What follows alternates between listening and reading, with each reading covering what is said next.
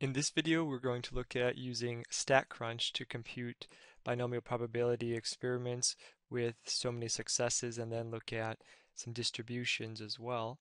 I prefer to use Excel and create a document. You can click here for a video on that.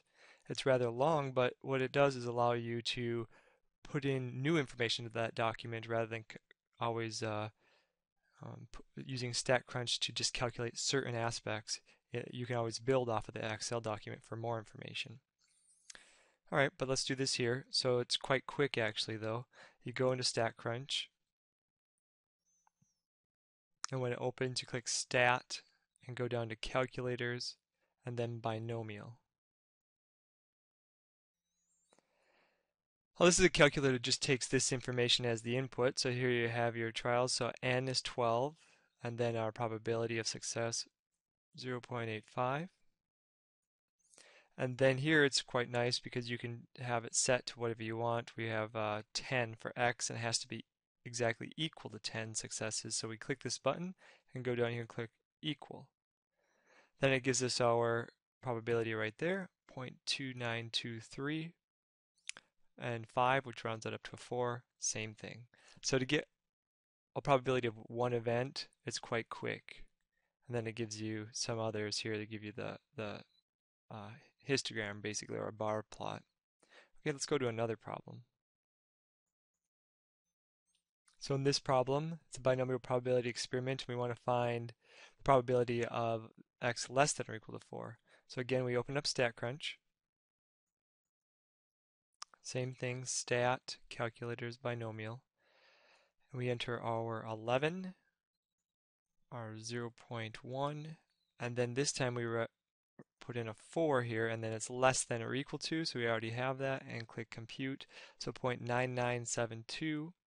If we look at the answer here, we see it's 0.9972. So this allows us quickly to find, less than or equal to, greater than or equal to, less thans and greater thans quite quickly with the calculator. So this is fast. However, sometimes it's kind of nice to see more than one probability, and that's why I suggested Excel at first. If we continue on to a problem like this, here's where it wants us to construct a binomial probability distribution. So in order to do that, we can open up StatCrunch again, and we can find these individual probabilities. So we just got to keep redoing it.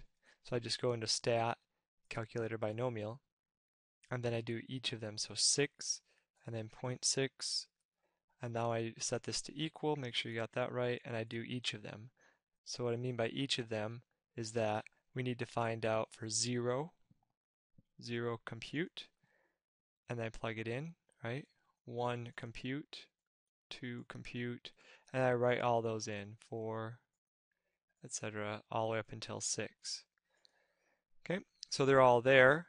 Put that in there.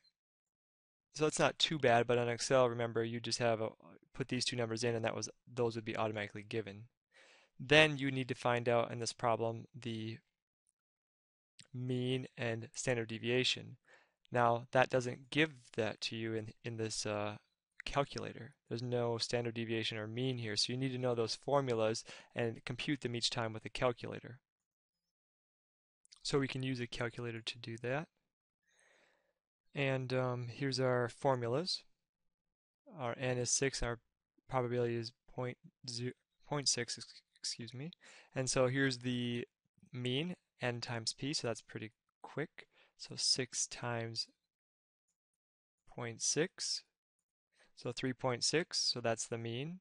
So you have to do this every time for this. And then the standard deviation, that's quick as well. So it's the 3.6 times 1 minus p. So 3.6 times 1 minus, of course you could put in the point for yourself, but there's 1.44. Then we need the square root of that, so second square root of the answer, so 1.2. So that's how you can figure out the mean and standard deviation. You'll have to calculate that each time versus in Excel it's already calculated for you if you created that sheet. Okay, then you need to continue on for the answer of the histogram.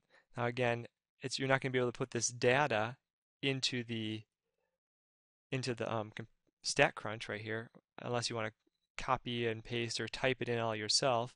Here you can just match it up kind of with what they have given you here.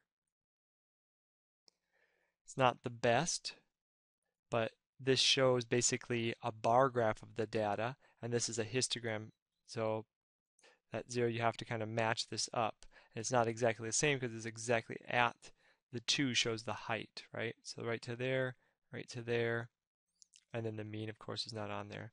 But that's what you're going to have to do to match it up. Otherwise, in Excel you can create your own histogram with this data by typing it up and following on how to create a histogram with that information. But otherwise, you can also just visually look at this and match it up and kind of draw it out yourself as well to match that up. So that's how you complete these probability distributions in StatCrunch.